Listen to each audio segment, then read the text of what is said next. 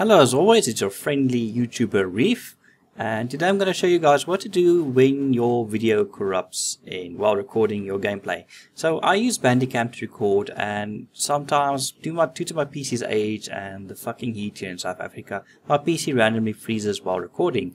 So I have to hard restart it because there's no way to control delete, and so my recordings get a bit corrupted, sadly. So with the latest version of Bandicam I'm currently uses, every time it restarts and I open up Bandicam again, it allows me to repair a video file, but I do end up losing some time. For example, this is my Metro video I was recording, and it seems to work fine, but let me just get it up there, make it a bit smaller. But when I try and skip to the end, it doesn't always work all that right. Oh no, this is the wrong video. Oopsie, my bad. Here it is. Here's the right video, my bad. Okay, so this is what I was talking about. Just ignore the previous one. Anyway, so this is a video. Didn't want to full screen it. Come on. Okay, just move a bit. Sorry about that. Okay, so I can't really skip. If I try to skip, the video just freezes. You see that, right? So it's corrupted. 11 minutes 17. Quite sad. But it fixes the file as soon as you open Bandicam again. We're using bandifix.exe, which gives you a lot shorter but completely working file, which is fucking awesome, obviously. So yeah, we have that. The other problem is obviously your audio files also get corrupted, and now this is where this whole thing comes in. How to fix your audio files. Let me just show you. This is the game audio file itself. It doesn't play, doesn't open, doesn't work. Okay, so what you do is you open Audacity, right? Just waiting for Audacity to open. Okay, mine is in Afrikaans, but I'm going to explain this in English. So you go to File, and then you go to Import, and then you choose Raw Data. Okay, so then you go to the file you want to import. It should be this one.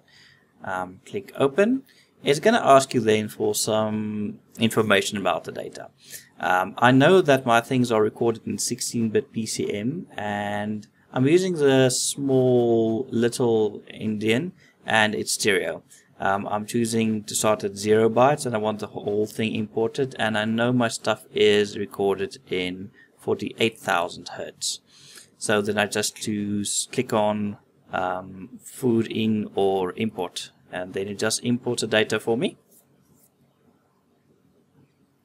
It just takes a while to do this because obviously it's a fair bit of data.